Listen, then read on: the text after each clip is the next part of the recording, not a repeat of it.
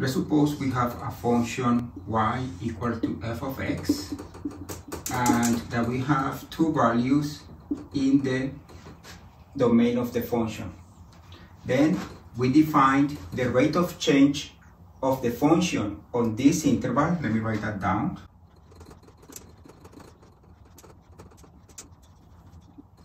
As the number f of b minus f of a over b minus a. Notice that if this is a, this point is the point a f of a, and if this is b, then this point in the graph is b f of b, and we can see that if we compute the slope of the line that goes through these 2 points is exactly this. Then the rate of change is the slope of the line that goes through these 2 points. Let's see an example. If we have f of x equal x squared minus 1, and we have the interval 0, 5, what would be the rate of change of this function on this interval?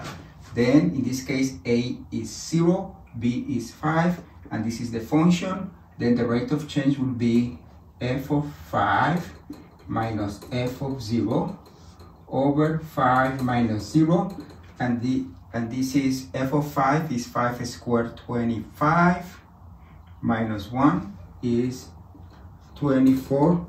F of 0 is -1, then it's minus -1 over 5, and then we have that it is 25 over 5, and this is equal to 5. Then the rate of change of this function on this interval is 5. Let's see another example. If we have f of x equal 1 over x, and we want to compute the rate of change on the interval 3, 6. Then, by definition, we need to compute f of 6 minus f of 3 over 6 minus 3, and this is f of 6 is 1 over 6 minus 1 over 3 over 3.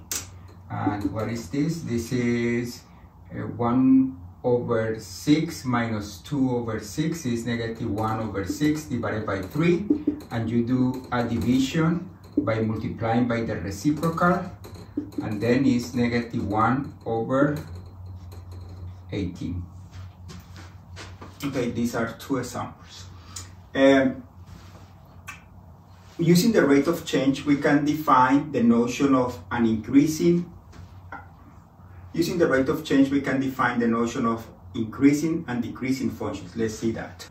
One way to define increasing is like this. We say that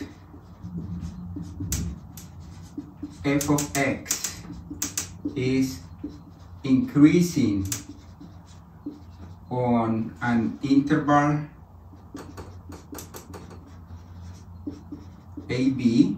It could be AB like this, or it could be AB like this, or AB like this, if for every pair of numbers in the interval,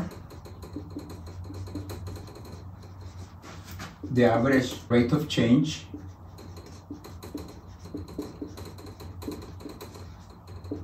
is positive. Notice that increasing means that if we pick 2 points in the domain and we consider the slope of the line that connects these two outputs, this slope is positive. That means that the function is always going up. And we say that the function is decreasing. Decreasing on an interval if for every pair of numbers in the interval, the rate of change on that interval is negative. And in this case, decreasing means that the function is going down. Let's see some examples. Here for this function, we can say that the function is increasing. I'm analyzing this function here. Is increasing on the interval 2, 4. Notice that for every pair of numbers between 2 and 4, when we compute the average rate of change, it's going to be positive. Then it's increasing here and it's decreasing on the intervals negative infinity to 2 and 4 to infinity. For the blue function, we can say that it is always decreasing. Then we can say decreasing in the interval negative infinity to infinity. And for this function, the red function, we can say that it is increasing on the interval negative infinity to 1 and decreasing on the interval 1 to infinity. Notice that in this case, this number 1 is a maximum value for the function, and for values in the domain that are smaller than 1, all these values, if you pick 2 points, you're going to get a positive average rate of change, which means that the function is increasing. Same thing if you pick a pair of numbers that are after 1 and you compute the average rate of change, you will be getting a negative slope, or you will be getting a negative average rate of change, which means that the function is decreasing.